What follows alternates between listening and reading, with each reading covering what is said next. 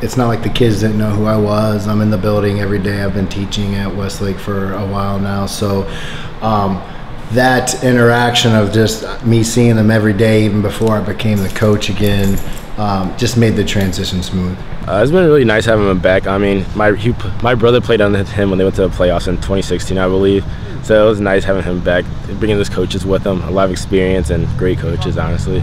You know, we put together, I think, a really veteran staff of former coaches and guys that have done it a long time. So, you know, you win with people, and I think we have a great group of people working with us. What's Coach Hall's message been? Don't worry about the past years. Kind of focus on this year, what we can do to make it different and get better this year. I mean, it's great. He's just having a positive effect on everyone here.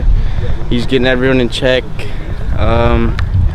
He's leading us. He's brought in great coaches, obviously, and we have a lot of experience with our seniors now, so I think we're going to be great. We met, you know, we had a cookout at my house with the seniors, and we talked about leadership. And the one thing I believe in is if you're a great leader, people follow you just naturally. It doesn't matter how loud you scream. You don't have to be a loud screamer.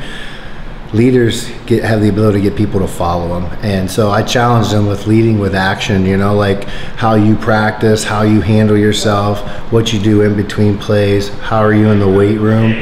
Those are the type of leading things that a young kid says, oh, Will's doing that, I'm gonna do that. We're getting our keys and movements down. We know the plays, we're helping the younger kids, and we're helping them lead.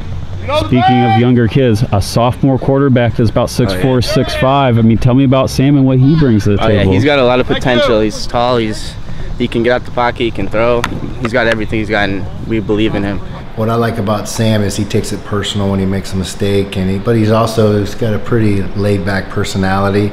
So you can say stuff to him and just look at you, and you know, he's also one of those guys that you don't have to coach him too hard because you know he takes his mistakes hard already. So, but his growth from June till August has been huge. He gets better every time we're on the field. I thought he had a great first scrimmage, so we'll see how he does in our second scrimmage and going into week 1.